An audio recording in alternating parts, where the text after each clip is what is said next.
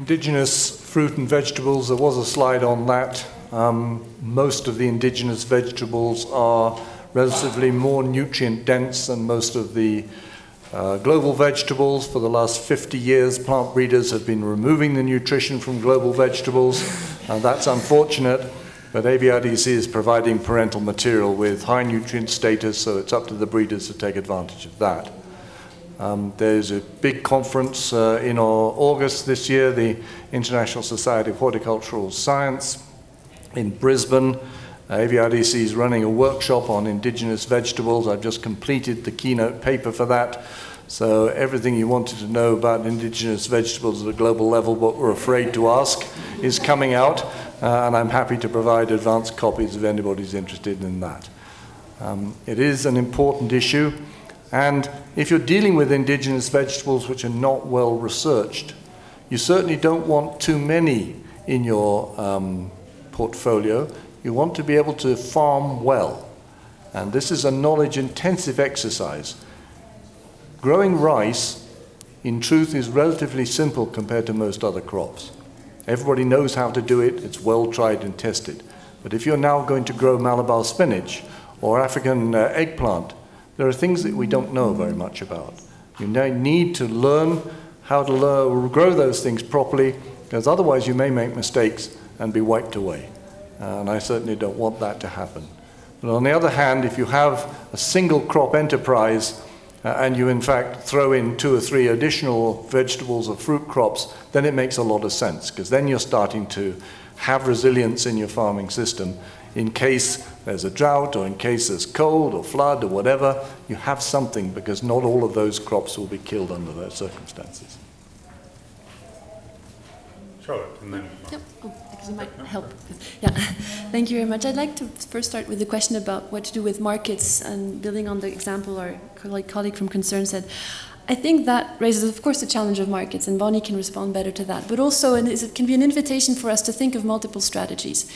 And for example, where there are issues of shelf life and transport, how about things like microgardens? And I can think of examples in the Kanem in Chad where women were helped to establish very small gardens.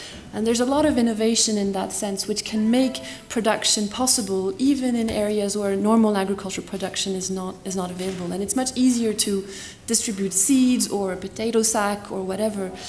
And I think it raises the issue of, again, diversity of strategies, and maybe that as a factor of resilience. Another interesting point I'd like to build on, and Bonnie has illustrated that very well with her presentation, is maybe this issue of nutrition is an invitation to reverse our planning thinking. In agriculture, a lot of the planning is around what am I producing, or what can I produce on this soil, where shall I sell it, and who then can buy it. Whereas with nutrition, we have to start with the question, what does the consumer need? Then, where does the consumer get that? What can I do in terms of enhancing market access or production, and so on? And we have an issue right now that consumer demand is manipulated, so to speak, by very aggressive advertising. A colleague from China was saying how women, sell their eggs to buy Coca-Cola, and on the other hand, manipulated by the supply. So we need to reverse the system, thinking how can it be driven by consumer needs. And that goes back to this question of how do we generate incentives for that. And there's a lot of thinking in terms of how funding streams for development work, but also in government allocations to how can we create an enabling environment where agriculture has an incentive in being nutrition sensitive and environmentally sustainable. Not an easy question. Bonnie. You guys have the answer. More questions. I guess the first thing I'd like to address is this idea of who's the trusted voice within the household for nutrition. And it's very important to understand where mothers are getting their knowledge base. And the community healthcare worker has been extremely successful in Kenya in delivering nutritious messages, as well as Ethiopia, as you're saying. I think there's some innovations where community healthcare workers can't get, because agriculture does touch very remote people. So how do we use the agricultural system as a delivery mechanism for either nutrition-specific interventions or nutrition-sensitive? Can we deliver nutrition-specific interventions that we know work, micronutrient powders, lipid-based nutrient supplements, at maize mills, right? Because maybe community health workers aren't getting there. So I think we can be quite creative in trying to bring those and use the touch points of agriculture for nutrition. So that's one idea. I do want to address the post-harvest loss and preservation questions.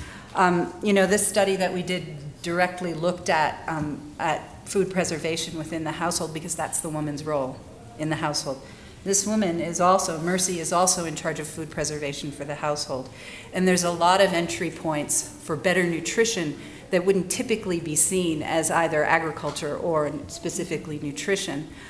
These FES and OptiFood analyses really help us get at that, both in urban and rural settings. So in urban settings, for example, we conducted focused ethnographic surveys of mothers. There was a company, a complementary food company, that wasn't fortifying. And Gain was saying, you need to fortify that complementary food because the diet is inadequate for children under 2. And so the private sector said, that would be fine, but it's going to cost me more money, right? That product is going to be slightly more expensive. So what would get a mother to spend one more cetus on my product if it's fortified? So we went in and did the focused ethnographic studies. And the key thing that would have her purchase that food was making it instant. Women's time famine is a huge trigger for better nutrition. The same is true in rural areas. We found that if you could introduce cook stoves, now you would never think of cook stoves as a nutrition intervention, but cook stoves give her time. They give her far more time. She doesn't need to collect as much firewood. She has much more time to feed her children adequately. So we do have to think pretty creatively about what are these triggers for better feeding practices. That's great. I'm going to go back to Dinah for a quick post-harvest comment and then on to John. Mm-hmm. Post-harvest loss is the big thing that we have to deal with. About 40% of all vegetables are probably lost between production and consumption. But if you're thinking about nutrition now, you can choose your indigenous vegetable quite carefully so that you may in fact be able to then ration this out over a much longer period. So in the Sahel, for example, vitamin C is not a problem when mangoes are in season, but they're only for 2 weeks of the year. Okay, now, but Hibiscus sabdariffa, roselle, sorrel is an excellent source of vitamin C. It can be preserved as drinks or as chewable sweets, these types of things, that can in fact be harvested and issued by a family over a year so that children can have vitamin C all the year round. So you can make choices of your indigenous vegetables on those sorts of grounds. Good. Yeah, so let me just touch on a couple of the points mentioned, but also to make one additional point that occurred to me while people were talking, which is the question of how we make sure we're making progress on climate-smart agriculture in ways that don't diminish the progress that we've been making in delivering more nutritious foods to people, growing and delivering more nutritious foods for people. In that regard, one important commitment was made by the members of the CGIAR consortium of agricultural research centers, which was to include biofortification in future crop development, which means, so biofortification means crop varieties that are bred to be more nutritionally dense in some regard. One or more micronutrients is enhanced as compared to the average variety of that plant. So, for example, it means, Dino, sorry, can I say orange flesh sweet potatoes as one example to improve beta carotene and therefore vitamin A availability. It includes high iron beans, which help with anemia and so on. And so the commitment is that future crop varieties will be biofortified. So that means if CIMMYT is producing a drought or heat-tolerant wheat variety, they're going to have to be thinking about how to include some nutritional enhancement in that plant. And by the way, biofortified crops can be developed with genetic engineering, but by and large, the varieties that are in use now are bred through conventional means. So I just say that because some people hear biofortification and they think biotechnology, i.e. genetically modified organisms. On a couple of the points raised in the comments, on markets and post-harvest losses, for me there's a link there, which is that if there are good market linkages, farmers will have an incentive to move their goods to market. Sometimes in periods of the immediate post-harvest period when the prices fall as there's an overabundance of the crop, it may just seem to be not quite worth it to get all the crops to market.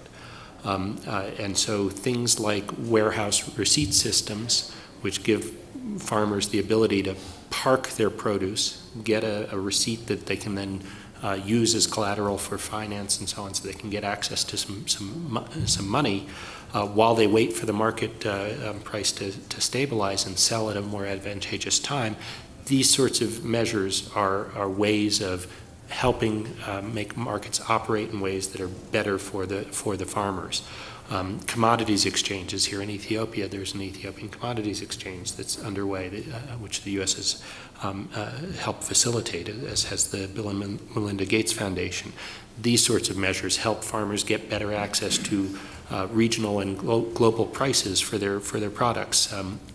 And so these sorts of measures also should help reduce post-harvest losses, because again, it makes it more worth it for the farmers and intermediaries in the system to take advantage of markets. On the spigots and buckets point, the idea that funding tends to be narrowly focused on one or another priority, and people who want to adopt integrated approaches are therefore disadvantaged. I know that in the U.S. government, this is something that we've tried to be increasingly attentive to. As one example, USAID will be releasing next week an agency-wide nutrition strategy. So this means that it will look at the work being done through the global health programs, through the Feed the Future agricultural development programs, through Food for Peace, the emergency response side of the house, food aid side of the house, and bring all of these strands and any others going on in the agency together under one strategic approach. And that should help. It should mean that as new projects are designed, that they will recognize those linkages. Feed the Future has tried to do this by making sure that our agricultural interventions include thought about nutrition linkages or about climate resilience linkages and so on. And so we are wide open to input as to how we're doing, but we're trying is the point on that. Thanks.